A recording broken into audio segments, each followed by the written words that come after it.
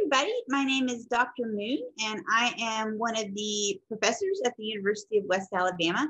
I am in charge of the clinical experiences for school counseling students, but Dr. Wilmington and I also co-teach residency, and this is where we work with you so you can kind of get your basic skills so that you can understand counseling and being a counselor and different things that you need to know so that you can be successful in this field.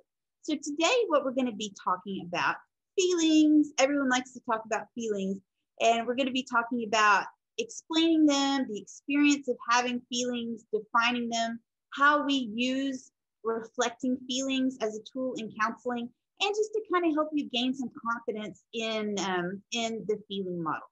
So feelings are the root of all counseling. It's what we do. If we didn't have feelings, then counselors would be out of a job. So let me give you some examples of what we experience when we have feelings. First of all, they are an internal psychological reaction to an experience. For example, when I'm getting ready to do a presentation, I have some feelings like, oh, I'm nervous. Will I be able to remember everything that I want to say? And I feel that viscerally inside myself. So it's a psychological reaction. But then you can also kind of have some more types of things going on. Like when I was younger, I did 4-H speaking. And when I would get up to do this in the speech contest, I would my heart would start to pound. And for the very first part, at the very beginning, I would feel like I couldn't breathe really well. And I'm so glad that I actually went through that, because now when I get in front of people and I'm going to talk about things, I don't have that feeling anymore. But I had that very real kind of nervousness feeling like, oh, am I actually going to be able to do this? And even though feelings are internal, we also have outward symptoms of those feelings. So probably if you could have seen me for those few minutes at the very beginning of the speech when I was nervous, probably I was, you could probably look at me and tell that I wasn't quite comfortable just yet. So that's a little bit about feelings. Now, what are some outward symptoms of the feelings that we see? One of those is depression. If someone is feeling very sad, when we look at them, their affect is kind of dampened, their mood is kind of dampened, and we see that. When someone's pleased or excited about something, for example, when my husband brings me flowers and I'm not expecting them, I feel pleased. My outward appearance is I'm happy. He probably gets a hug and a kiss because I just feel good about it. And I also feel loved when something like that happens. But we also have other types of feelings, like when we're feeling fearful or when we're feeling embarrassed or anxious. You can look at somebody and you can normally see that those are experiences that they're feeling and that they have those different affects. So I made a few notes. So sometimes when I'm talking to you, I may have to look back here to make sure that I'm telling you the right thing. Also, like, here's another example of me being embarrassed that would have showed you reaction. You know how when, you're in a group of people, like in a classroom, and everyone's kind of talking, doing something, and there'll be these moments where there's just a lull, of silence. I remember in 6th grade, this was in math class, this is how embarrassed I was, I can remember it even now, is I was sitting there and I was like cupping my mouth for some reason. I don't even know why I was doing that, but that quiet sound happened in the classroom and I hiccuped really loud. And because I had my mouth like this, the hiccup like ricocheted off, the cement block room, that we were in. And everyone turns and looks at me. And I probably just went totally red and was just like, oh my God, I'm so embarrassed about this. So even in 6th grade, you have that reaction, that physical reaction, and you can remember that for almost for a very long time in your life. So you'll be glad to know that there are only 4 primary feelings, and these feelings are sad, mad, glad, and scared. And as an elementary school counselor, when we go in and we talk with kids about emotions, those are pretty much the 4 emotions that they will be able to give you, that they can kind of explain those to you. Those are very basic things that you start to do. And then other feelings, and you're like, oh, Dr. Moon, but there's so many more feelings. Yes, there are. And other feelings are different conditions or different intensities of those original 4. So I'm losing it there. Okay. So as counselors, the things that we need to do is to be able to experience those emotions ourselves, to start being aware of our own feelings. And to do this, we've got to start to be aware of how we react to what's going on around us. And that sounds like a really big job. That sounds like a whole lot of things to go on. So how do we do this? How do we become aware of feelings? And the first of that is to start to get that information through the five senses. I like to talk about active listening a lot. When we're active listening, and I tell this to kids, you know, our bodies are still, our feet are still, we are looking at the person, or we're watching and we're hearing. That's one way that we become aware. Then we have to decide what that information means.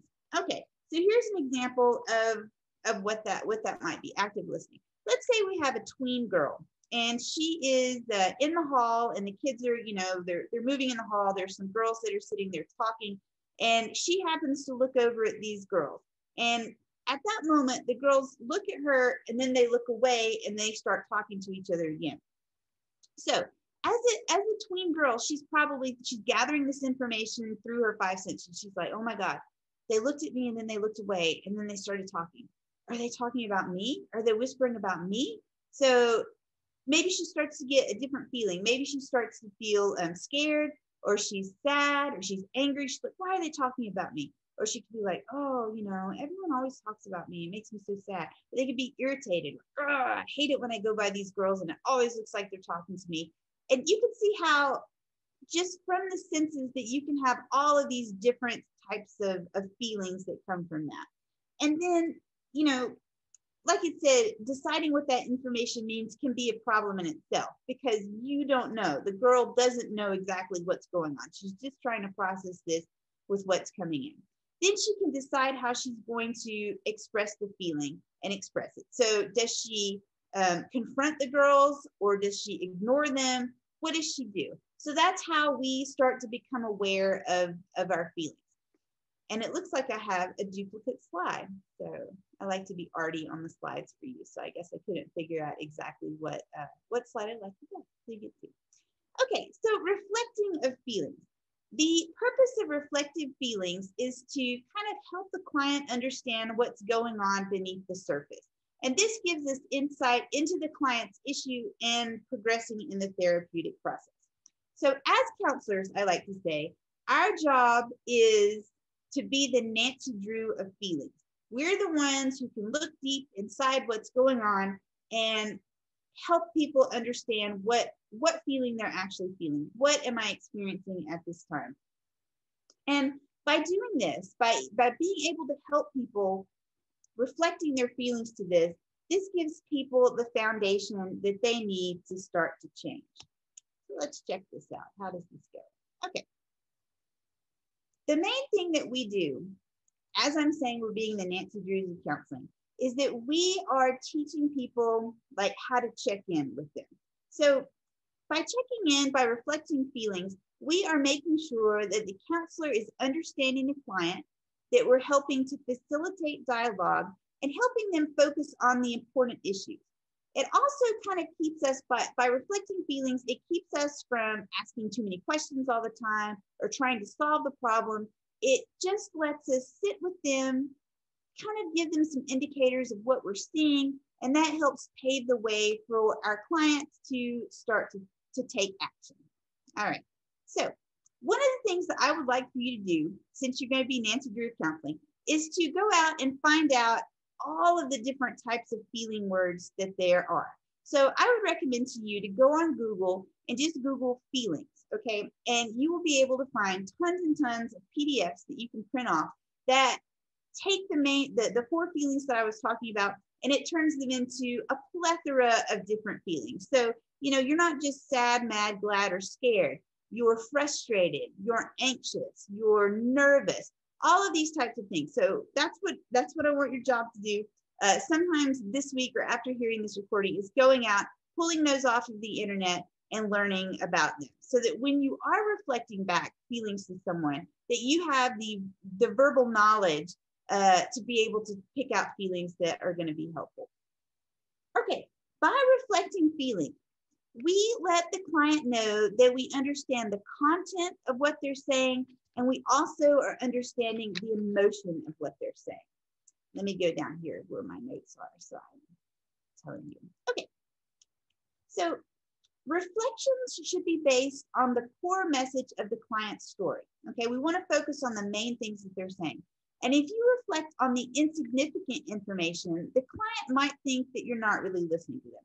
So let's give an example. Let's say that we have a client and she is wanting to confront her boss about something. And she's kind of nervous about this. What you would want to do is you're listening to her talking about it and you would say, oh, you're feeling nervous about confronting your boss. But what if you didn't focus on what she's telling you? What if you said, well, what do your coworkers think about what you're saying? Well, is that really important? I mean, does it matter what her coworkers are thinking? No, it doesn't. You're just focusing on the story just of what your client is telling you. So you're going to do reflecting feelings back to them. And if you've not learned this, this little counseling equation before, I want you to learn it now. It starts off with a sentence stem, and it says, you feel, I'm sure you guys have heard this one before. You feel blank. You feel sad. You feel anxious. Add in the content. You feel anxious when you're thinking about confronting your boss. And then you're going to reflect this in the present tense, so we're staying in the here and now. So let me go down a little bit more. Okay, here's what it looks like. Basic is you feel blank. That's as far as it goes, very basic. But as a counselor, we want you to become more advanced about this. So it might say, you feel anxious because you feel that your boss is not listening to you. And what that means for you is you feel like work is not a great place for you. You don't feel like you're feeling heard. You don't feel like your boss is listening to the things, and that's making you irritated, and it's making you not want to go to work in the morning, okay? So that's kind of an example of one. Here is another one. Okay, we have our girl Addison. She is frustrated because she didn't do a good job on an assignment in class. And she's a student, she's very motivated, wants to do really well. So the teacher says, if you do this assignment and you fix it over the weekend, then I will regrade it and we'll bring up your grading class. But Addison is very frustrated. So if you were in a counseling session with her and she's explaining this to you, she's like, oh, I had these plans to go out with my friends this weekend. We were going to go to the movies, and my terrible teacher, she wants me to redo it, and it has to be done by Monday because I want to have a good grade. My reflection to her would be, Addison, it sounds like you feel frustrated that your teacher asked you to complete the assignment over the weekend. You had plans to go out with your friends, and now because you have to do the homework, you're going to have to cancel your movie night with friends. And that must be super frustrating for you. You see how you're taking that reflection, you're taking that feeling that you're seeing, you're reflecting it back to them. And you're trying to do this, like over here, like I was saying, in an advanced way. You want to be able, as a counselor, to do this advanced kind of feeling work. All right, so what can you reflect? Let me look on my notes to be sure that I am on point for you. Okay, here we go. What are you guys going to be able to reflect? First thing is stated or implied feelings. You're talking with a mom. She's saying, my son is terrible. He never picks up his room. It's so irritating to me. Your reflection would be, you feel frustrated with your son. You also can reflect things that are nonverbal. Becoming Counseling Nancy Drew, or for those of you guys that are out there, the Counseling Currently Hardy Boys, you're also going to start to see nonverbal signs. Nonverbal signs are, for instance, like, I can tell by your clenched fist that you feel agitated when you think of your mother. Oh, I'm so agitated. So you can see that. One thing that my mom always did when I irritated her when I was a child, she would do this thing like with her jaw. I can't really explain it. I call it the jaw thing. But when I was a child and I saw that kind of twitch, you know, on the side of her face, I knew that she was really, really upset with me. So that's a nonverbal cue. Other things is holding your body really, really tightly.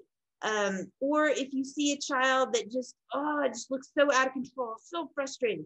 Different things like this, nonverbal things. And as a budding counselor, what I want you to do is just watch people everywhere. If you're at Walmart, watch people's body language. That's kind of what your nonverbal and body language are kind of the same thing. Maybe you're looking at someone and they're looking at birthday cards. Watch their nonverbal. Are they happy? Are they relaxed looking for this? Look around and see a mom with some children. What is her nonverbal? What are the kids' nonverbal? The kids are crazy. The kids are well behaved. Mom's frustrated. Mom's irritated with them because of how they're acting in the store, or she's pleased because her kids are doing the right thing. Just start watching people. It's also in some of my classes, like in my adult child class, one of the things I have people do is just go observe a child doing something. So they may go to a park, they may go to McDonald's and watch kids in the play place. I just want them to watch them and kind of see what they're doing and see their different types of body language. So you can start doing that. You can start doing that right away. Now, you also can reflect what you feel has been omitted. So my example here is you wonder if it's worth fighting for. Let's say that you are doing a session with a mom, and I don't want to pick on mom, but sometimes it's easier for me to kind of come up with examples like this because I've been a school counselor. I've worked with a lot of moms. So is your marriage worth fighting for? Sometimes they feel like their husband is kind of checked out. Okay, so I might say to someone who's being sad about that, I might say, you wonder if your marriage is worth fighting for. And that's it. That's a powerful statement, reflecting things back to them that they haven't said. And a lot of times there's so much meaning in what people do and what they don't say.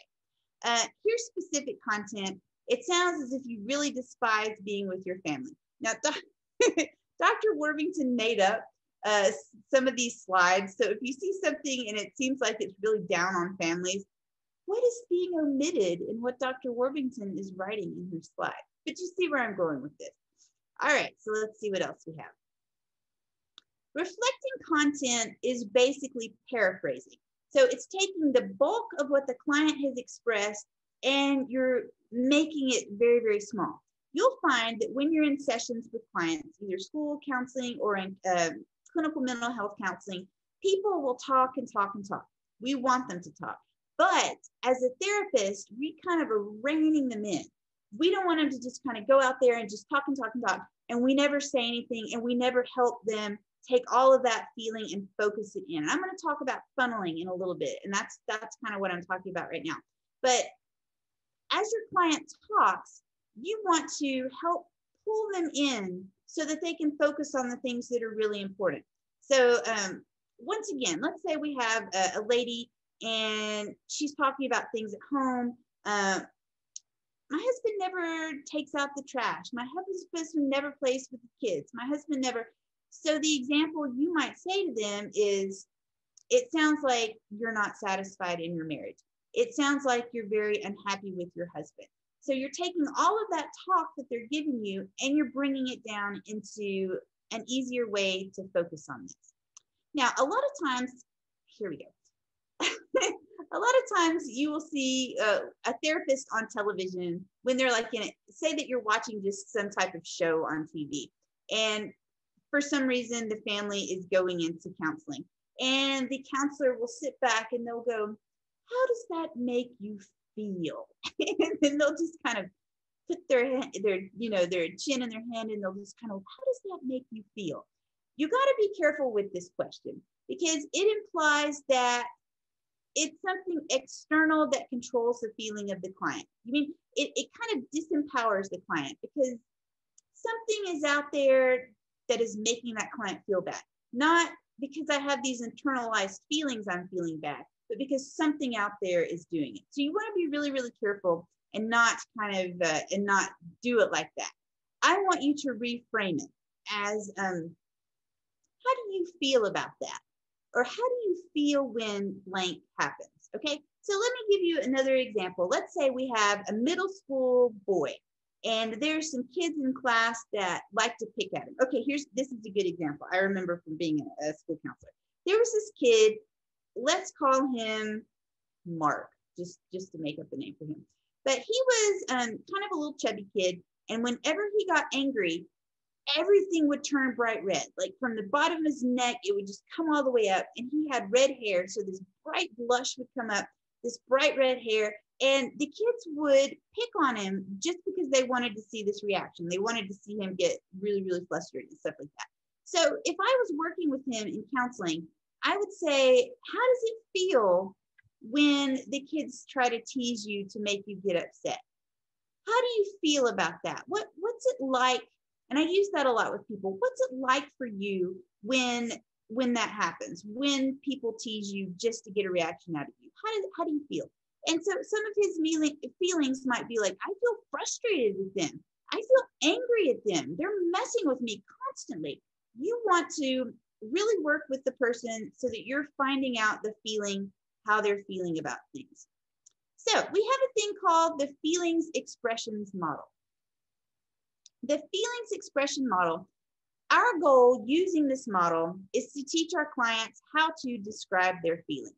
Okay, we want them, let me get back to my notes because I'll get away from it and then I'll go off on a tangent and I won't keep on the slides. Okay, so we want them to describe their feelings using a personal statement, I feel, me, my, I feel.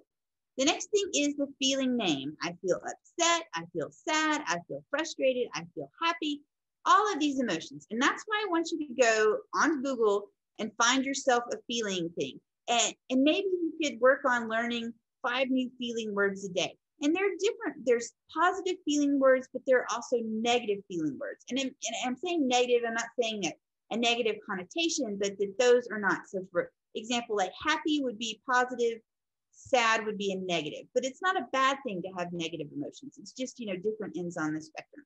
So here's the example. I feel hurt and resentful when you choose to stay late at work rather than come home to spend time with me. That's using the feeling model. So let's do some activities. And since I'm not there with you, we can't do the activities live, but we can kind of do them together. So the activity says, using the feeling expression model, how could the following examples be said to reflect the true feelings of the individual that's saying it? All right, so this is gonna be fun. Let's look at these and see. Okay, and this looks just like the one that we just showed. Your significant other was supposed to be home for dinner at 8 p.m. and she was late.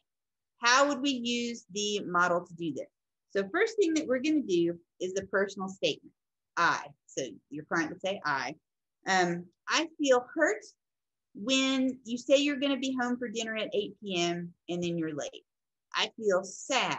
I feel unloved when you say you're going to be home at dinner and you are late. That's one way that you could use the feelings model with them. All right, here's another example. It says, you overheard your coworker on the phone talking about private matters that should not have been shared outside the office. Okay, here's an example. At my school, when I was an elementary school counselor, we had a music teacher who came in and worked with the kids. And each parent had to buy their child a recorder. The little the 3-pine mice kind of recorders. And there was a teacher who had 2 kids in her class that could not purchase the recorders. So secretly, she purchased those recorders for her. Well, apparently a parent found out about that. And a parent called and was complaining to the principal that if the teacher was going to buy recorders for 2 kids, that the teacher should have to buy a recorder for her kid too, and it wasn't fair that she had to pay for it, blah, blah, blah. Well, the teacher happened to be walking by the principal's office when the principal was talking to this person on the phone. And she heard the principal say, well, the teacher's not right. She never should have done that, blah, blah, blah, with the parent. And it really, really hurt the teacher's feelings because she felt that the principal should have said, okay, to the parent, I hear what you're saying. I'll look into the issue for you. Thanks for letting me know. And then talked privately with the teacher about it. She shouldn't have said on the phone, the teacher shouldn't have done that. The teacher was wrong. She should never have said that to the parent. So if I was working with this teacher and talking to her, which I actually did, I would have said to her, you feel angry because you felt like the principal should have backed you up and she didn't. Okay, you feel angry. This lady, this teacher actually felt furious because she felt like the principal should have backed her up and she didn't. And that was very hurtful and that was very frustrating for her. All right, so here's another one. Your friend didn't follow through with baking the cake she had promised for a birthday party that you were hosting. This would be pretty bad if I was having a party and my friend was like, yeah, I got the cake, it's fine, I'll bring it, no problem. And then, oh, hey, oh, I didn't do that. So if you're working with a client, you might say you felt angry with your friend, you felt sad, you felt hurt that your friend didn't make the cake. So you see how we're using this model, the feeling, the personal statement, the reflection of feeling, and then what happened and how they dealt with that. All right, so accurately communicating feelings. Let's take a look and see how we're going to go on here. Accurately communicate. All right, so hang on one second. I think I have a note on this that I want you to be able to get. Okay, so here we are. Let's say that we're at Target, and this lady, once again, a lady with her child, her son is crying, okay? And he's being one of those children that when they're crying, they're doing it on purpose, kind of to irritate the mom because they didn't get what they wanted. So you have this kid and he's whining and the mom is just like, stop doing that, stop crying. And then she finally loses it and she's like, oh, shut up, you ruined everything for me. That's a lot. That's a whole lot in that right there. So how do you think she was feeling, and how could she have conveyed this same thing differently? So let's say we're in therapy and she's talking about how she's like, I just lost it. I lost it because he just keeps doing this. I tell him no, he continues to do it. I just can't stand it. It comes to a point where I just cannot stand it when he's whining like that in the store. How do you think she's feeling? How, if I'm in therapy and I'm reflecting that back to her, I would say, so what was that like? Are you furious? Are you anxious because you don't know what to do? Are you sad because you feel like your kid isn't acting like you expect a child to act? Are you feeling like you are not doing well as a parent, that you're failing as a parent? Do you see, there's so many things that she could be feeling. And you, the therapist, you're the Nancy Drew of this. And when you're working with someone, you need to be able to figure out how they're feeling and being able to help them put a label on it. Okay, that's a big part of it, is having people put a label on their feelings. And once you have a label on it, then you can move on and you can start doing that emotional work to figure out what you need to do to feel better as a person, to feel more successful as a person. And that's really your job. Now, how could she have conveyed this core sentiment differently? Probably yelling at your child to shut up in the store is not the best way to deal with that. And never let someone feel like the way they acted makes them a bad person, or that they're a terrible mom for doing something like this. If I'm with her and I'm talking and she's like, I feel like I lost it, I felt out of control as a mom, and that makes me a bad mom. I said, no, as parents, we often feel out of control. So let's think about, how can we do this differently next time? How can we address this problem in a way that you'll have the skills to deal with your child if this happens again while you're in the store? So maybe instead of yelling at her kid, maybe we're going to leave the cart. We're going to take our child out to the car. We're going to sit with them, talk about them, about their behavior, or if they're having a crying fit or whatever, sit with them through that, talk with them. Maybe now you can go back in the store and shop. Maybe when you start to feel that way, you'll take your child out, you'll leave your cart, you'll take them out to the car, and you'll go home and you'll shop at another time. So see, there's lots of different things that you can do with them in therapy to help them think about how they can deal with things in a more positive way. I understand that sometimes, taking your kid and not shopping at that point is not an option for a lot of moms that have to be working on things. So work on this. How can we have skills? How can we work with our kid at home to let them know what to expect when we go to the store, or how we expect them to act when we get there? Working on stuff like that with mom. All right, so here's some statements. That was really dumb. You are so rude and arrogant. You don't care about me. Oh, you are so mean. All right, those are some statements. How can we make these statements in a way that is, that's a little more positive? That's an easier way to do that. So for instance, our first one was, that was really dumb. So instead of saying to someone, that was really dumb, you could say to them, that might not have been the best decision. You see how I'm doing that there? Instead of, that was really dumb. You said a really dumb thing. Maybe that wasn't the best decision. Okay. It's not like you're putting it on them that they're terrible for saying something like that. We're reframing it in a different way. Here's the next one. You were so rude and arrogant. Maybe someone's saying that to you. Maybe you're speaking with your spouse, or maybe you're speaking with your mom or your dad, and you're saying something like that. Instead of rude and arrogant, you could say, I feel annoyed when you interrupt me. Okay. And you can still have that. You can still let people know through your body language, through your facial expressions, that you're feeling this way. But there's always a different way that you can refrain it in a way that's going to be helpful. Okay. So see what I'm saying? Like, if you say you're rude and arrogant, that makes the other person start to bristle up. I'm not rude and arrogant. I don't feel that way. But if you say to them in a different way, I feel annoyed when you interrupt me, you're getting the same point across, but you're doing it kind of in a more positive frame. All right. So the next one was, you don't care about me. Here we go. I feel like you're too busy to spend time with me. Or you can say, I feel sad because it seems like you don't want to spend time with me. And that's going to be much more productive in a session with someone. Here was the next one. You're so mean. You could say, it hurts my feelings when you say things like that. Okay. And it's always good to work on this kind of stuff in your own life as a counselor. Okay. As you go through 509, as you go through pre-practicum with us, we're going to be teaching you a lot of different things. Some of those are basic counseling skills. I think in an earlier lecture, Dr. Worthington probably went through basic counseling skills with you.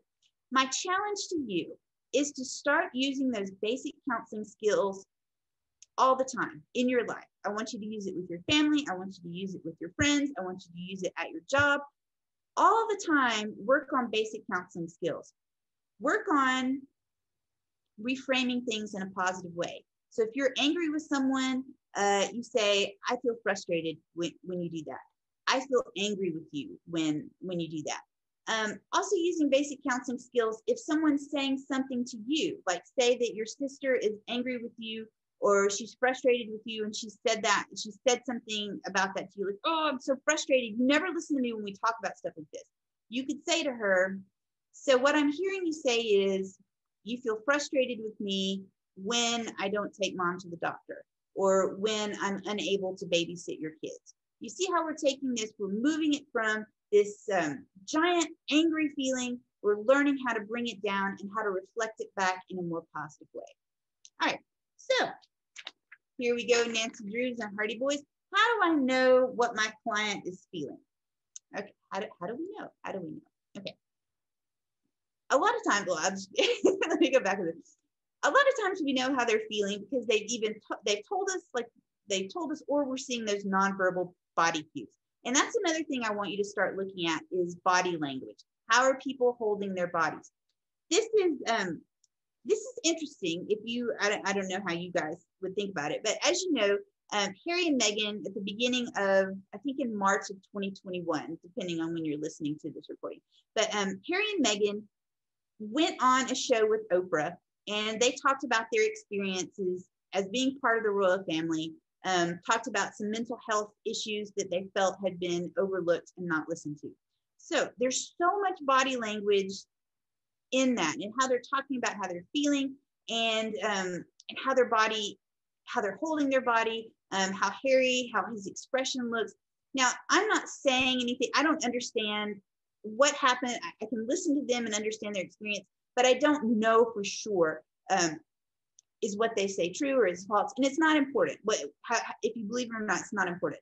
But what I think is great is to watch them talk about their feelings and their experiences. So it'd be great for you to go, if you could, and watch that and look at, how do you think they're feeling? How does Oprah reflect those feelings back to them? And I think that's very interesting. And another thing that you can do about that particular interview is on YouTube, there are a lot of body language experts who have gone and have watched this film and have talked about what the different feelings, like how she sat, how Harry did his shoulders, how she reached for him when she needed assurance or something like that. go and watch these body language experts talk about this. And it's absolutely fascinating. And this is a good thing for you as a counselor to learn, because now you can know, oh, I'm seeing this, that might mean I can use this in the future to kind of understand people better. It's always interesting to people watch. I even like to do it. Like if I'm in the airport, waiting for a plane to go somewhere, I like to watch people as they go by. Are they relaxed? Are they on the phone? If they are on the phone, is it kind of a crazy conversation? Or are they, frustrated? Oh, I'm hurrying to get there. Or you see people, their plane is delayed. What kind of reaction do they have to that? It's lots of fun to people watch. So I recommend that you do that. Now, sometimes when you're working with a client, they may not know or they may not understand their feelings. Okay, so they may mislabel the experience. And this is common. A lot of times you see this in children who do not have a large feeling vocabulary, and they don't know how to express to you what's going on inside them. Also, when your clients are talking about feelings, the more deep and the more painful the feeling, the harder it is for them to express that, because they feel as if they express these things, they may become vulnerable. And I see this a lot with men, especially men who are in positions of authority. They are very reluctant to talk about their feelings or to investigate their feelings because they may not seem manly. They may not seem in control or in charge of what's going on. And that can be very, very hard for them. So you might want to kind of be on the lookout for different types of feelings. But we can perceive what the client is feeling by checking stuff. One, nonverbals, just talked about that. Two is their content. What are they saying? What am I hearing you say? And I can reflect that back to them. And I'll talk about that in a little bit. And then the last one is our perception. As you work through basic counseling skills, as you go through the program, through practicum and internship, you will start to be able to see what someone's saying, watching their body language, and you can perceive what the underlying emotion is underneath that, the underlying feeling that's underneath that. All right, so let's see what we have here. I'm going to skip that one. Let's see. Sometimes I make notes and then I'm like, I don't really like that slide. It's not so great. Okay. All right, understanding feelings, and I'll just kind of go over what it says right here. The feeling interpretation process is something we must learn to do as counselors and teach our clients how to do. And that goes back to what I was saying about the nonverbal and cues and things that you can pick on like that. But our goal is to become aware of the intentions and underlying motivations behind expressed feelings. That's interesting. What are the motivations behind our expressed feelings? So these are the things that are underlying people's motivation. This is an example of kind of what makes us feel and what makes us act on different things. Our motivation comes from different things. Are we rejecting something? Are we avoiding something? Do we love something? Are we trying to understand or cooperate? So Dr. Moon is going to, I will share some things with you. I am going to self-disclose. And self-disclosure, I'll give you a thing. Self-disclosure is when we talk about ourselves or our own experiences of things that we have. As counselors, I don't want you to use self-disclosure very often, okay? The client doesn't need to know about your life and your things that are going on like that. Perhaps you're talking to someone who has lost a pet and they are grieving. And you might say, I understand what it's like to lose a pet, okay? That's okay. You can self-disclose like that. But you don't need to say, oh, when my pet passed away, it was awful. I had to go and do this and that, and I felt this way. And then my husband, he was like, oh, do you see what I'm saying? It's just going on and on and on. You are not important. You are the therapist. You are the one that's listening. You are the one that's working on reflecting your feelings. So anyway, I'm going to disclose to you, but I'm saying this is okay because I'm your professor and I want you to understand underlying motivation. Okay, so I row on a row crew, the people in the boats, and they're like, stroke, stroke. Okay, love it, love it, love it, love it. So this year we had an older lady come who wanted to learn to row, which is great, but she was not physically, or I don't think mentally, she was much, much older. And she was not physically able to carry the boat. She was not able to carry her own oars. And she was not a fun person to row with because she was, I don't want to say she's disabled, but she's older and her body is not in the condition that it needs to be successful as a rower. And I take this very seriously, and all my teammates take it very, very seriously. And so it's very frustrating for us when she comes, because we don't want to be ugly to her, but we're just not real happy that she's there. And people who are like, I don't want to row with her because she's just not, it's not a good row. Okay, so what's our underlying motivation if we were going to say something to her? Are we trying to reject her? Are we trying to hurt her, to make her to go away? Will we say like something like, we don't like you here. We don't want you to be here with us. What reflection of feeling is coming out? Are we wanting to hurt her? But do we want to support her? You know, like, hey, it's great that you're older and you're trying to get into the sport. You know, so it's probably a lot of this. So if I was with a therapist and I was talking to them about her, the therapist might say to me, you feel frustrated because it's difficult to row with her. And I would say, no. I might say, no, I'm angry because I don't want to be put in a position where I have to say something to someone that might hurt their feelings. Or the therapist might say, I guess angry is a lot of it. But a therapist might say, do you feel sad because she can't do these things?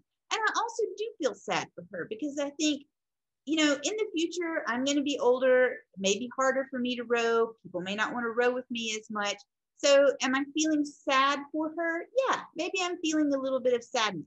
So you see these underlying motivations that are underneath how we feel. And a good therapist is able to think about these motivations and be able to reflect back the feeling that they feel. And like with her, I feel lots of different things, and that's okay.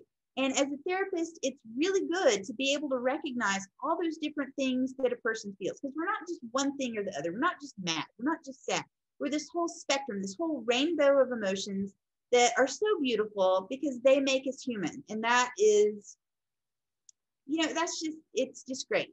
Humanity is great. And all of its, you know, sadness and all of its beauty and all of its sadness, it's a wonderful experience. And I don't know if you guys ever watched South Park.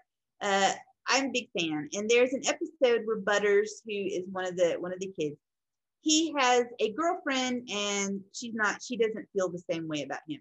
And Butters is sad and he's crying, and his friend is like, oh, this is so awful. And he's saying, no, he says, because I'm feeling this deep sadness, I know what it is to feel true love. So you see how those things kind of go together.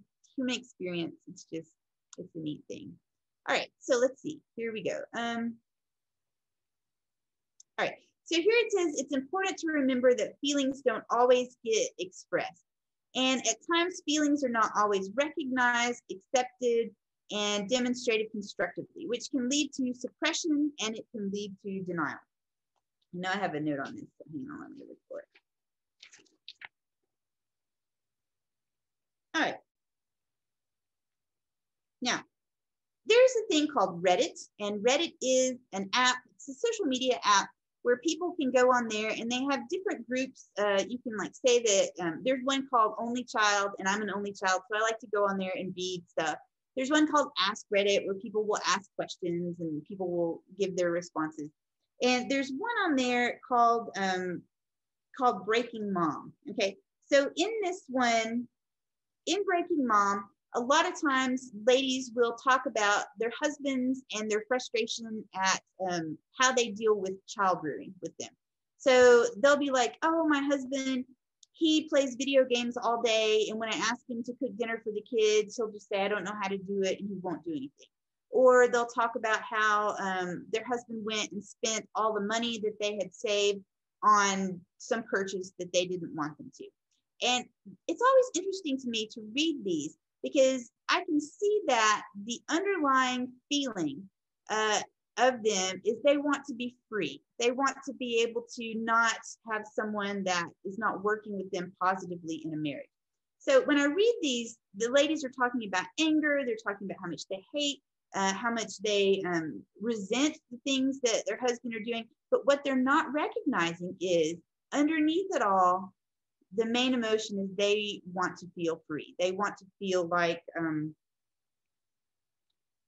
that they are in control of their lives and that they're supported. So if you ever have a chance to go out, it's called Breaking Mom, but it's a good example of this, not recognizing the true feelings that are underneath it. And if you have time, go out and read a few of these little stories that are on there and see if you can figure out what emotions you would reflect back to them if you were actually doing therapy with them.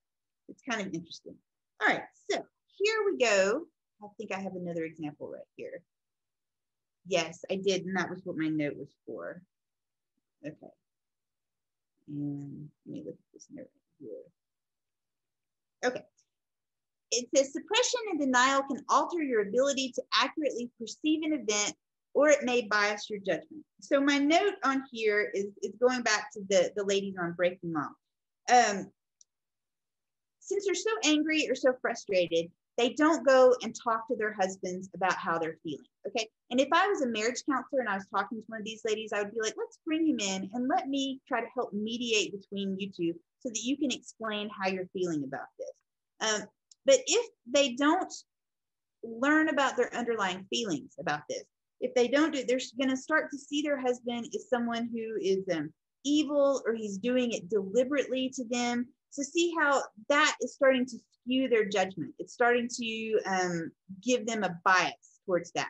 So being able to work with people in therapy and try to help them understand where these underlying feelings are is a really, really great thing, because then people can move on from that. They can move on from that issue. They can understand their feelings, and then they can start to work on their problems in a constructive way. So reflecting that is super, super important. All right. Understanding the root of the feeling. Talking about a tree. If the root structure of a tree, if it's poisoned or it's diseased or it's dying, eventually you're going to see that on the outside of the root.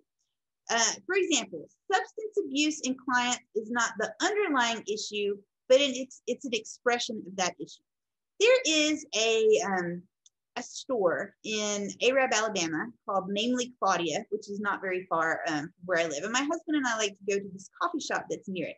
So we were having coffee, and we were laughing about the different types of things that they may have in this store for ladies, like purses, cutesy little signs for your kitchen, different things like that. So we were like, okay, let's go in the store and see what we thought is in there is true.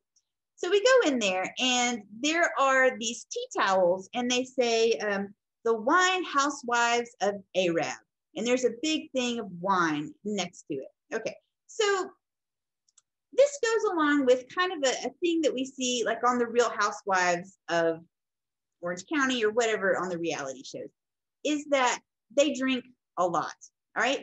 But they drink and they kind of make it look cute, like, oh, you know, we're wine moms. We do wine every day at 10. Or they try to make it look like it's a fun part of their personality. And this tea towel saying the wine housewives of Arab or whatever is trying to make it look cute. But is it really cute? So let's look up underneath that, right? Why are you drinking in the first place and trying to turn the drinking into something fun? Like, it's part of our lifestyle. You know, it's a drinking lifestyle. That's kind of like perhaps there's a diseased part of the tree, because if you go too far, drinking all the time, making it seem like it's something that's super common to drink a whole lot of the time, that's not a good thing. The underlying issue, what is that? Is it, why are you drinking so much? Why are you being a wine person very, very early in the day? So as a counselor, if I was talking to someone and they may be saying some things like this, I might want to kind of discuss this with them. You feel sad and then you like to drink. When you drink, what is it like? What feelings do you feel when you're drinking? Okay, and this is not just for wine moms or whatever. This is for anybody. This is also substance abuse if you see this in community mental health. Why are they using a substance? What is going on behind this? And you're Nancy Drew, you're the Hardy Boys, you're looking for the understanding of the root of the feeling. Okay, there are 3 primary root conditions that bring people into counseling.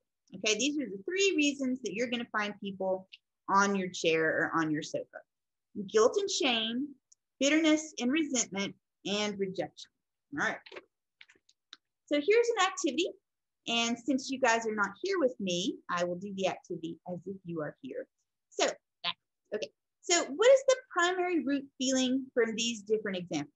All right, so first one here is depressed. What is the root feeling from these examples? Go ahead, yell it out. I'll listen. What? What? Guilt and shame. Did I hear guilt and shame? Yes. Okay, depression is guilt and shame. So it could be for a lot of different reasons. Maybe the guilt and shame of not being enough. So here's an example. Miss America, or I used to like to watch Miss America. I also used to like to watch Miss Teen America, which was also fun. I haven't seen them in ages. I don't know if there's streaming services or whatever. But you would also see when they were not, you actually runner up, right? And they're calling them out, and you see their face when they find out that they're a runner-up. They didn't win Miss America, they're a runner-up. And you see that look on their face, like almost looks painful for a second. And then they go back into the smile, like, oh yes, I'm such a gracious person. How do you think they feel on the inside? They're depressed because they feel guilt and they may feel shame. And the guilt would be, I should have been better. And the shame is, so many people believed in me and they spent time to help me learn my song or my talent or whatever. Guilt and shame. So that comes a lot from depression. All right, frustration is often bitter and resentful. Like we were talking about earlier, the moms on the Breaking Mom Reddit, they're frustrated. And they're frustrated because they're kind of bitter and resentful about what's going on in their lives right now. All right, let's take another one. Embarrassed. That one would probably be, embarrassed could be guilt and shame. I think embarrassed would be guilt and shame.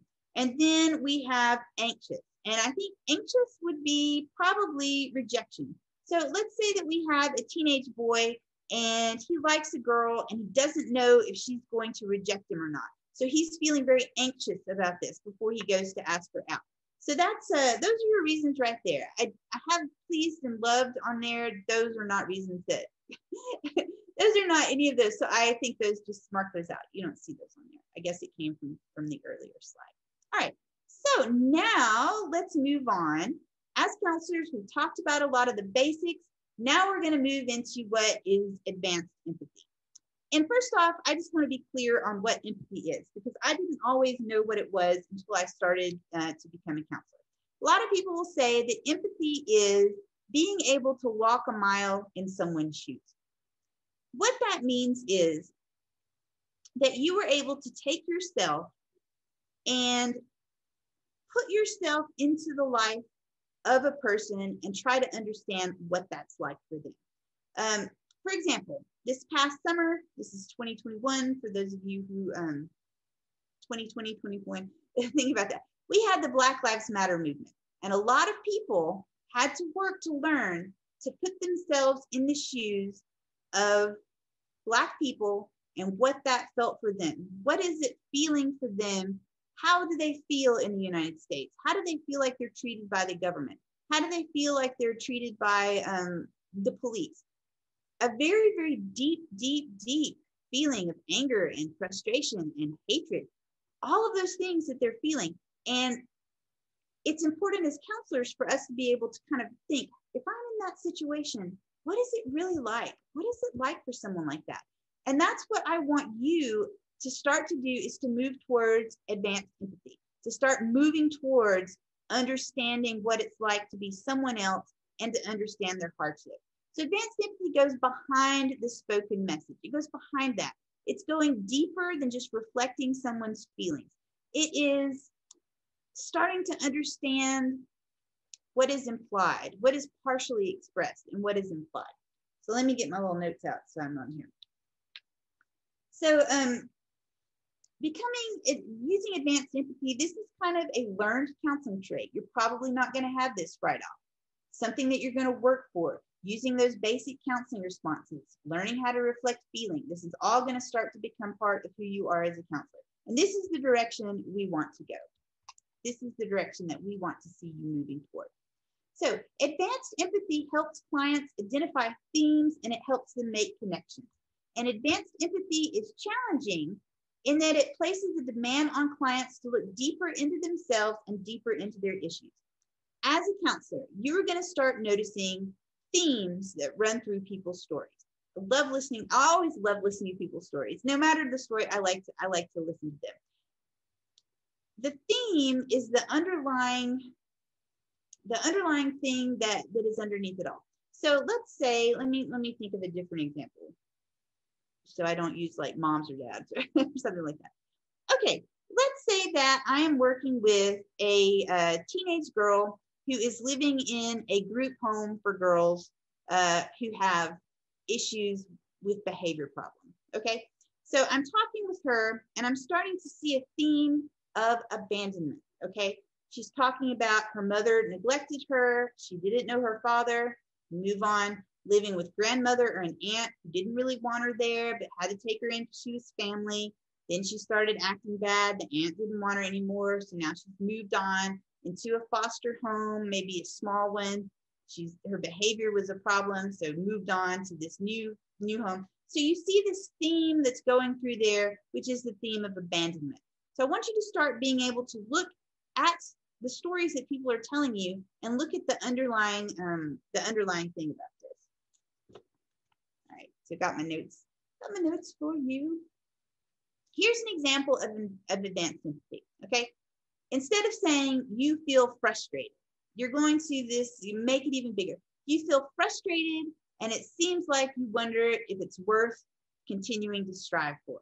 Do you see how I'm really starting to get in deeper with this?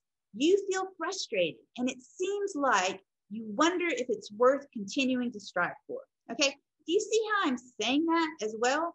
I'm not just saying you feel frustrated, yeah, it seems like wonder if it's worth striving for. I am reaching deep into myself. I'm listening to myself as a person. How do I think that person feels? How can I bring that out so that we can bring it out there and we can focus on the real issue that it's in? That's what it's doing. So I talked to you a little bit earlier. I said I was going to talk to you about funneling. Okay, funneling is when you take all of this broad and all of this general information that the client is sharing with you, and by using your skills, you can take all of this information and bring it down, funnel it down for your client so that they can better understand his or her underlying emotions. Okay, now you're going to run into some potential areas of discomfort. What if you are wrong about the client's feelings? Okay, let's say they've been talking to you, you're listening to them, and you say, you feel angry about that. And they aren't angry, they are sad. And they say, no, I'm not angry, I'm sad. Okay, see, the client is going to tell you if you are wrong about their feelings. But what I always like to do is check it out kind of to be sure. So I'll say, what I hear you saying is you were irritated. And they might say, no, I'm not irritated, I'm furious. Or they'll say, yes, exactly. And then they'll go on. So I think that's an important thing that we always need to do, is to make sure that we are honing in on that feeling, or checking to make sure that the feeling we think that they're feeling is correct. Okay. And this is not a big deal if you mess up and mess up on picking out emotions, because we always do that.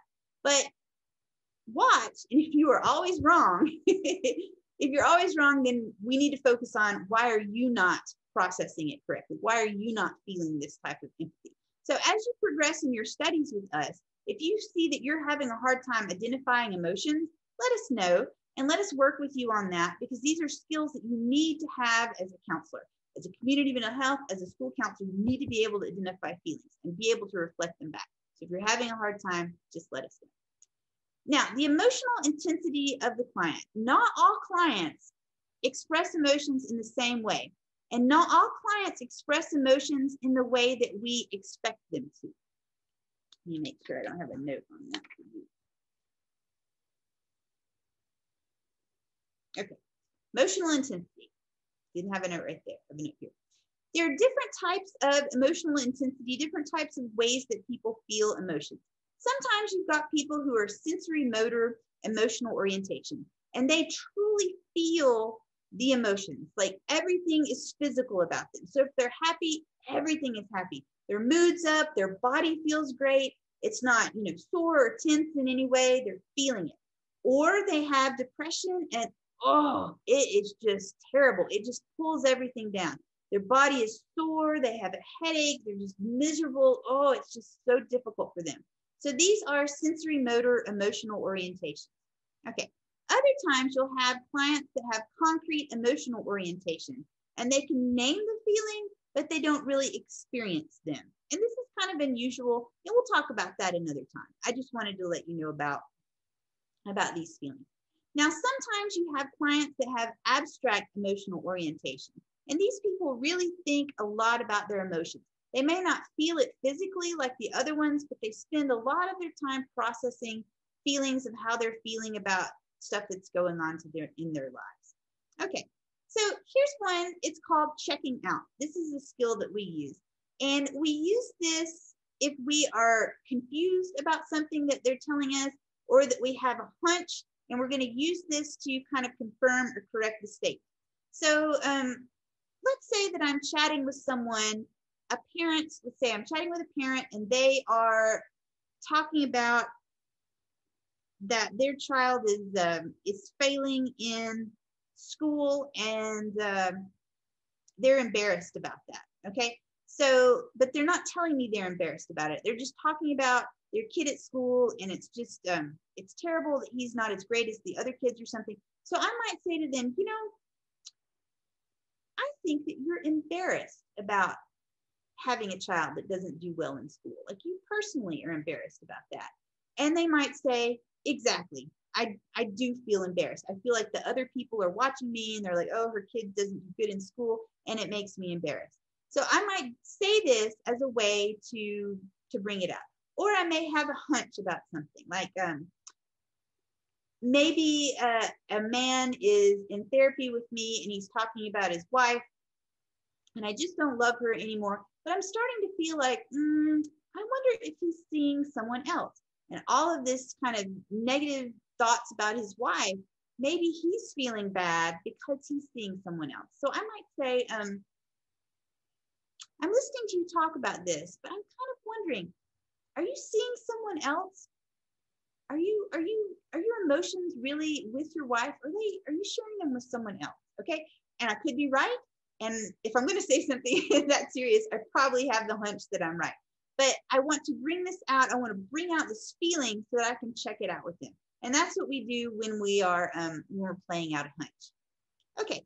Here's some other phrases that you will hear me say while I'm working with someone, if I want to, because I want to check in and I want to make sure that I'm on the right page with them. So one of those things is, you know, am I hearing you correctly?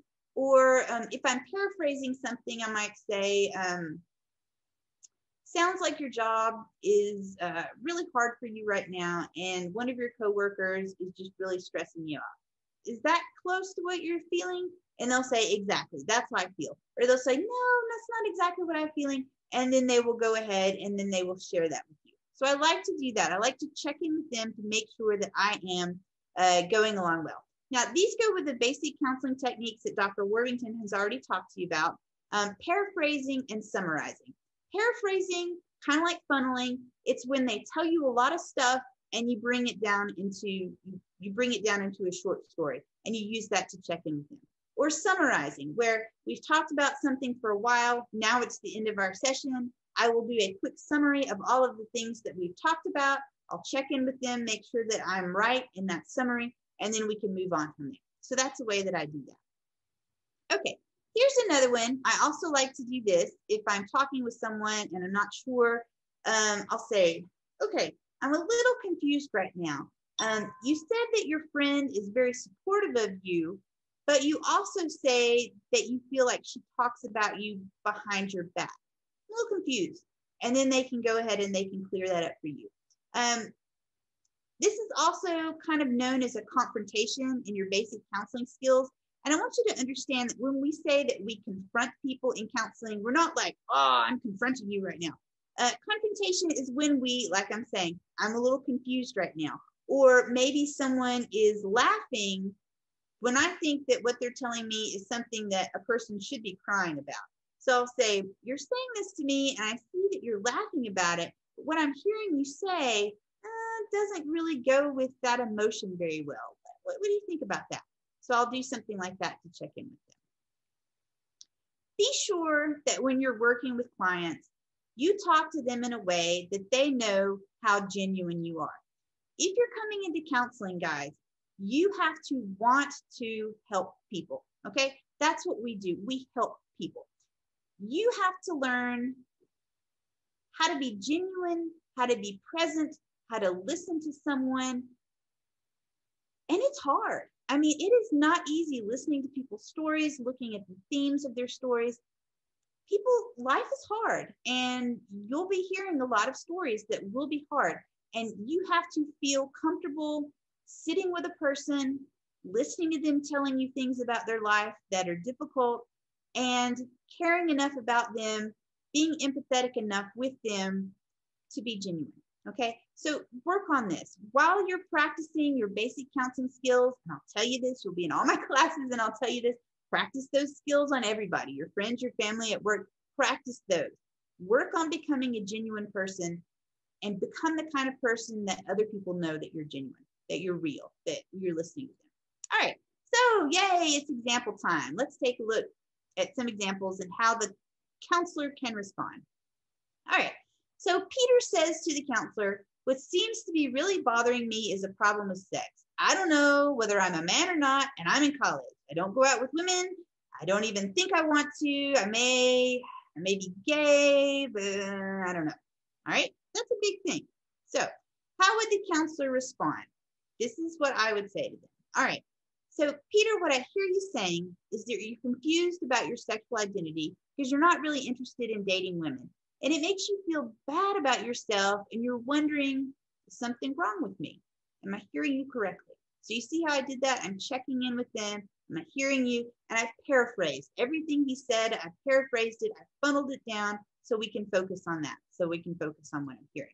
Okay, so giving a response to somebody, you are paraphrasing what they say, reflecting the feeling, and you're checking that out. You're checking in with them to make sure that what you're saying is correct. Now, I want you guys to be very clear on this, that your personal opinion about the client's issues are not appropriate, ever, guys, okay? If you have a problem with homosexuality, do not bring that into the counseling session. Do not ever try to self-disclose or bring in your thoughts or opinions. That's not important, okay? And if you have personal opinions about some things that really bother you because of your religious beliefs or something like that, then you need to either A, refer a client that has those types of issues that they're working through. You need to refer them to somebody else, or you need to learn how to separate your personal thoughts and be a counselor that's empathetic and is not judgmental. Okay, very important that you guys understand that right out the bat. Okay. You also need to choose the right emotion and level of intensity for these client statements. Let's check some more out. Okay, so here's this guy, and he's like, I'm so sick and tired of that jerk thinking he can take credit for all my ideas at work. All right, so what of these 4 little emotions that I put up there, what do you think the emotion that he's trying to share with you is? And I'll wait, I'll listen to you. Okay. He could be lots of those. He could be miserable. He could be disturbed. He could be annoyed or seething. And all of these are emotion words that you can reflect back to him. You can say, so you're feeling miserable about this. Well, maybe he's not miserable. Maybe he's seething. He's so angry. He's like, no, I'm not miserable. I'm just angry. I'm just seething at them. Okay. So this way you're checking in with them on their emotions. So here's another guy. He says, I'm so tired. I feel like everyone in my life is a parasite. They're sucking the life out of me. I never have time for myself. So here's some emotions down here that you might think about. What emotion do you think he's feeling? So if I were working with this guy, I would probably say, vexed is a good one. I think I might say, so it seems like you're feeling really vexed about this. But maybe he says, no, that's not it. So then I would say, are you feeling depressed? Are you feeling depressed about this?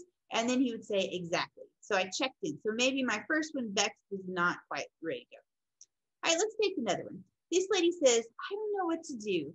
Now that my husband's been laid off, we're getting behind on our bills. We don't have anywhere to live. And I know we're going to get kicked out of our home soon. Which of these do you think it is? Ill at ease, awkward, embarrassed, or worried? It could be a lot of those, right? She could be embarrassed because she's going to be homeless, and to her that is just, you know, unacceptable. And what will her mom say? What will her sister say? Another one, I probably would go with worried right off the bat. I'd be like, you are really worried about this because this seems super serious. And she would probably say, yes, I'm very worried about it. See, there's different emotions that you can use. All right, next one. I hate graduate school. I don't know why I thought I could do this. It seems like everyone else has it together, you know. They do well on the exams. They turn in their papers on time. I'm just not as smart as they are, and I just can't get things done. I would choose, I might say inferior. You know, you feel inferior to the other students, and I'd be interested to hear what they're saying. Or they could also feel ashamed. They feel like everyone's doing better than they are. They should be getting it easily, and they're not. So I might say, are you feeling ashamed about that? And see, I'm checking in with them. I'm looking at them. I'm thinking, is this the emotion? And then they can tell me no, or they can tell me yes, and then we can kind of go on from there. All right, so let's see. Oh, we got another one. Okay. I don't know what to think about my son. He backtalks me. He treats me like a dog, and I gave birth to him. I try to talk with him, and he ignores me. So here we have some down here. I probably wouldn't say aggravated, because to me, she seems a little more frustrated than aggravated. I would probably go with afraid. You feel afraid about how your son is acting towards you. How I would check in with him.